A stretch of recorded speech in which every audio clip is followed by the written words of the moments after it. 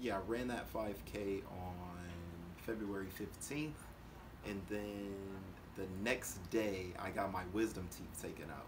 So that like put me down for like 2 weeks. I didn't run after that. So that takes me to like the last week of February, and then I get an email from one of the organizations that I'm a part of. It's Good City Mentors.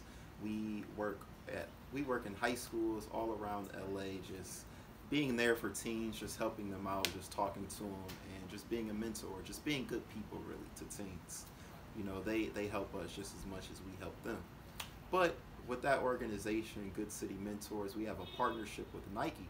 So Nike offered us free entry into their LA 13.1 half marathon.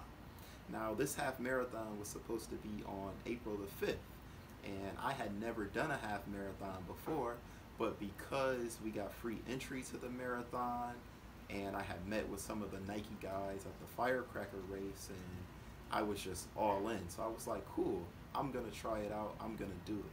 So I signed up for the Nike LA 13.1, and then now let's fast forward just about a week to the first week of March, and with my group, Good City Mentors, we get to go visit the Nike LA headquarters right here in Culver City.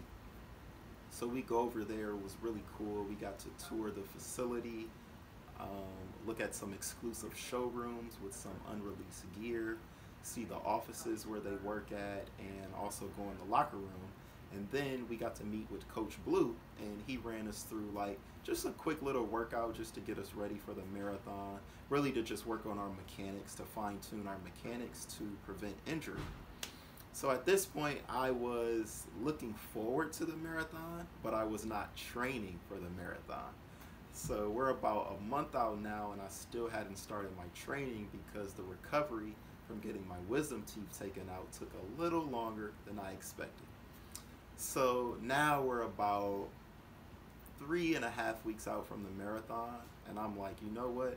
I'm just not even gonna train for this marathon.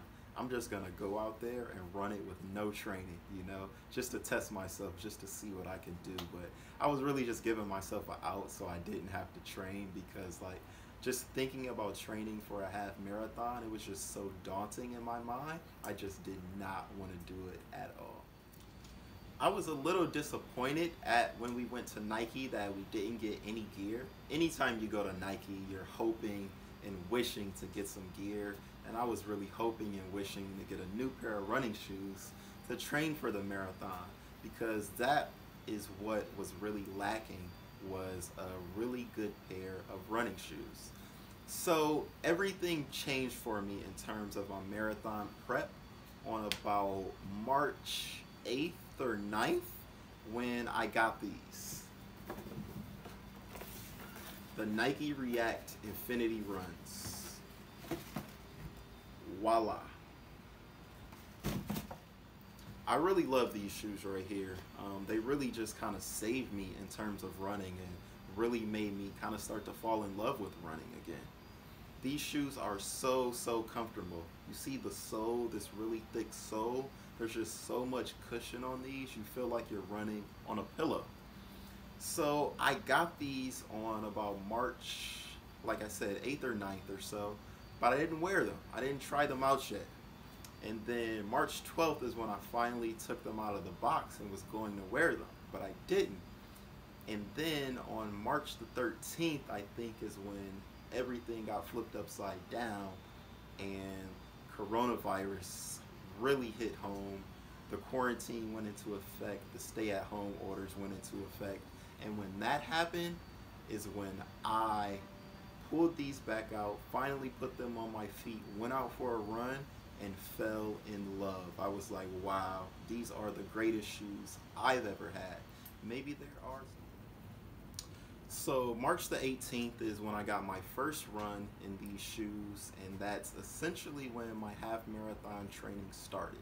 That was about 2.5 weeks out from the race.